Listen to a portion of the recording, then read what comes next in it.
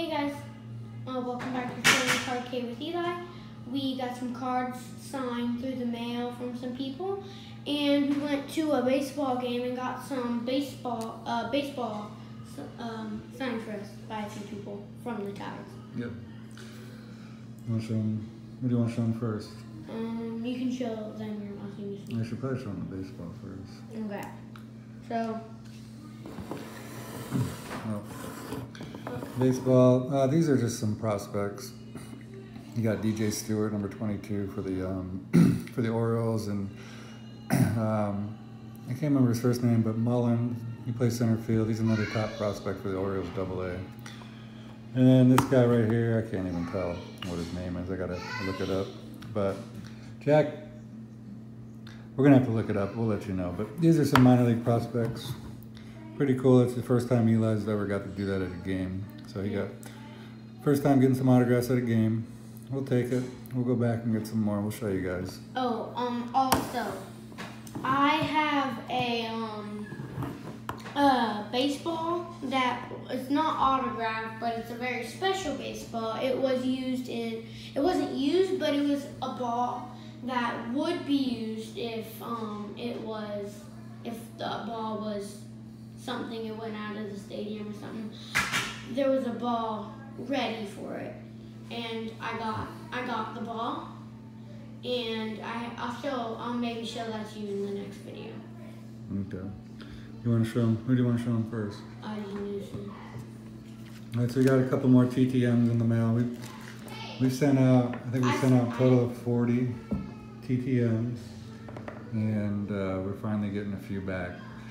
This guy took about 30 days to get back to us. He's a Hall of Famer and plays for the worst team in the NFL. He used to play for the worst team in the NFL, but they still are the worst team. You can probably guess who it is. Ozzie Newsome. Got a nice scorecard signed by him and black Sharpie. Hall of Fame 99. We also got... I sent him the thing. We made a... We also have a playoff signed by him. Same thing as the score. I don't know which one's better. I think they're both pretty cool. They both look pretty good, so. But the last one we just got in the mail a couple days before the Ozzie Newsome is numbered to 10. He's neither one of our favorite players, but he will be a Hall of Famer.